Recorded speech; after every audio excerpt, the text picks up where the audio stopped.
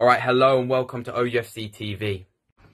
In today's video, we will be giving our thoughts on Oxford United's transfer window over the past couple of months. What was our fails and successes about it, and what could we have done better to deepen our squad? Like and subscribe for more content. Also, do not forget to follow our other socials, our Instagram, our TikTok, which is both OUFC TV _. Ollie, out of all the signings we've made so far, player do you think will be most beneficial and why? I think Steve Seddon will be the most beneficial from the back because of his attacking ability down the left and helping out Gav White as we attack. I think the quality from Seddon's delivery will also help us be more dangerous from set pieces. To be fair though, I actually think that Seddon is actually, I'd say he's a bit better than Ruffles. Ruffles was very good for us last season, I'd say. But I'd say what I've seen of Seddon so far, he's been very good down that. He's been more attacking than Josh Ruffles as well. Seddon tries to get him with the attacks, putting his go crosses in, and some of them actually led to a couple of goals. So personally, I disagree. I think Gavin White's the most beneficial player for Oxford. His pace down the wings brings a lot to Oxford and will be able to support Matty Taylor when he needs it. Gavin White seems to be playing a number 10 role as well this year, which it'll be interesting to see how well he is. He's not just on the wings as well. Yeah. But who would you say is our key winger on that right side? Because left, I'd say Gavin White's kind of locked that position at the minute. But who would you say that right is? That right's not fully complete. Well, I thought Gavin White played on the right and Nathan was left. Yeah, but we've not played them together yet. Link-up play with Mark Sykes and Henry when Mark Sykes was on the right and James Henry was in the centre mid. I think they played pretty well. I think that Henry hasn't got the pace of a winger. I think he's more of a midfielder, as in how he plays with the ball. Like Gavin White, his pace is unbelievable compared to Henry. His pace is I'd say kind of average. Where do you reckon we could have improved our depth in this transfer window? At the moment, we've got a bit of a right back situation with Long out, and he should be expected to come back in 2 weeks. But that's not necessarily what we could have done better because you can't really say you can't do an injury.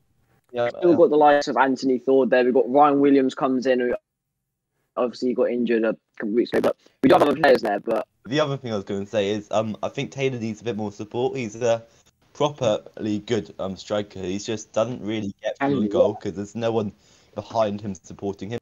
The plan that Carl Robinson is getting at is bringing Winnall on to see out the game, but Winnall doesn't really do that job. Guys, who's one player that you are disappointed not to have kept in this transfer window or could have brought back in from loan from last season? So, personally, I think Brandon Barker we should have kept. He was really good on the wing with his quick feet, his speed as well, running past defenders.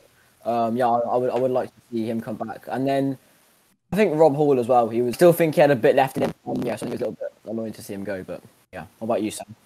I disagree with Rob Hall. I think he's got to that age where he used to be good, but he's just not at the quality he is at the moment. I think we were probably right to let him go. I'm guessing he must have been on wages that might have cost us money, especially when he was on the bench the majority of the games. Rob Hall, I actually think he had to go. I didn't see him at the club anymore, seeing him at all. The Caribou Cup is actually an extent for him to play in. I'd say it was literally the Papa John's trophy that he played in. Who's one player that surprised you that we managed to keep hold of? George, you go. I know it's quite obvious, but Cameron Brannigan, I think he's upper Championship, maybe lower end Premier League level. His work rate is amazing. To be fair, that's a very obvious answer. But obviously, I've got to bring in Jack Stevens as well. His season last season was one of the best I've seen come through. Because as soon as Eastwood made that mistake against Swindon, everyone knew that it was time to go straight to that bench and give Jack Stevens a chance. And he shone straight through that team, saving 2 penalties last season. One against our rival Swindon, which ended up winning us the game 2-1, which Adji scored, obviously. But then as well, I'm going to say about Charlton, the last minute penalty that he saved, which basically got us playoffs. I remember when one game we needed a goal, so we just chucked Elliot Moore forward to try and smash them in. He does both, to be honest. He's definitely championship level in my opinion. If we go up, people don't realise how fast he is as well. He can catch up with the fastest players in our league. He's a quick centre back. Yeah. Overall, what is your rating out of 10 for this transfer window? I'll start off with George.